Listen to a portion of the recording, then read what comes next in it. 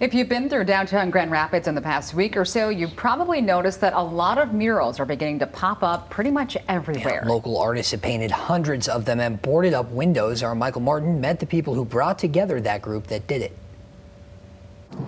Yeah, guys, it's a new Grand Rapids down here. Almost 2 weeks ago that these sidewalks were lined with debris and broken glass. But the very next day, the people of Grand Rapids came out, clean up, and to board up some of these damaged storefronts. And now a group of local artists, rather than leaving them up as a sign of the destruction, are turning them into temporary pieces of art.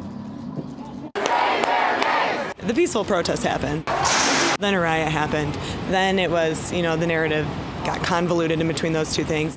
The riot in downtown Grand Rapids that followed that peaceful protest left the city reeling. Hundreds of windows left smashed out, storefronts decimated. What is next was everybody's question when they woke up. So this is what's next.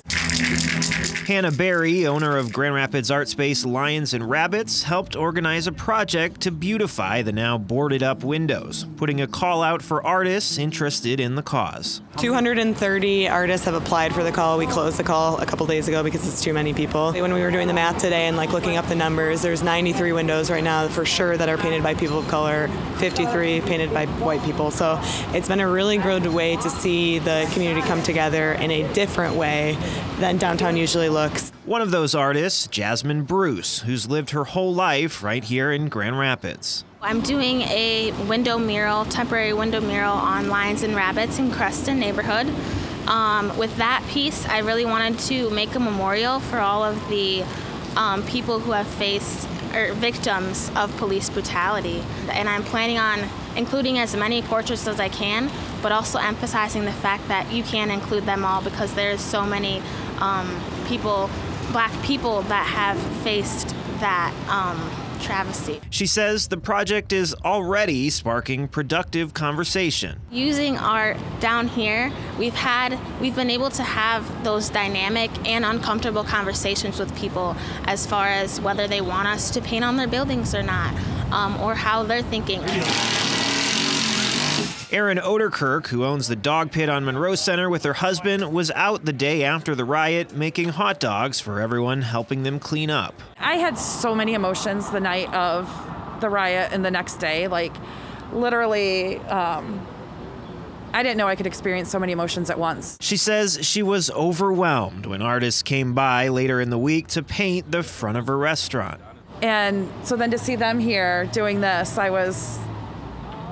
it just was so heartwarming. And again, I didn't know him. I don't know him, and he's here painting our windows and making us look okay again. Organizers say while the project has come together quickly, nothing is happening without careful forethought.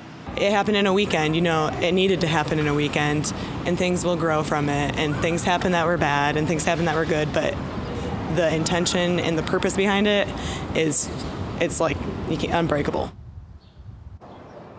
Yeah, and Barry told me today that the Grand Rapids Art Museum has actually already reached out to them looking to buy some of these mural pieces to preserve this moment in history. For more information about the project, check out our web article at fox17online.com. For now, though, live in downtown Grand Rapids, Michael Martin, Fox 17 News.